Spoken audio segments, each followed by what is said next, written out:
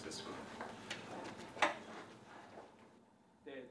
There are a number of Australians in the industry on this side. Today's discussions were fruitful. It was about how we can facilitate that trade. It is about how we can work with the Indonesian government at the highest level to ensure that we can bring this trade back online as soon as practicable whilst maintaining animal welfare outcomes.